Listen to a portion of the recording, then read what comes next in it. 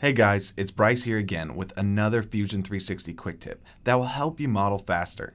In this week's quick tip, we will dive into one of my favorite features, press pull. This command is 3 commands built into one tool. This command is intelligent and will change to the correct feature depending on what is selected. Use press pull anytime you are using the extrude, fillet, or offset faces features. Start by finding the press pull command under the modify dropdown or hitting the Q key on your keyboard. Or use my favorite way to access press pull by holding down the right mouse button and dragging to the top right quadrant of the marking menu. The first use case for using press pull is for extruding geometry. When a sketch profile is selected, the press pull command will automatically be changed to the extrude command. Just like any other extrude, we can extrude geometry, change the depth, or in this case, make a cut for all 4 holes.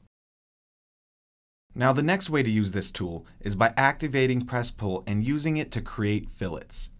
When an edge is selected, the command will automatically switch to the fillet command. We can quickly select a few edges and round out those sharp corners.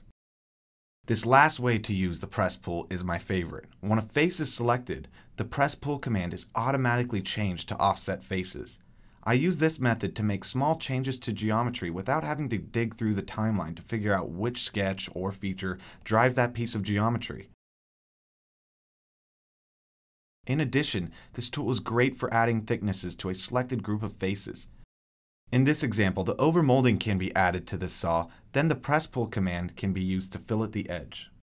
Start saving yourself some time hunting through different commands and start using press pull.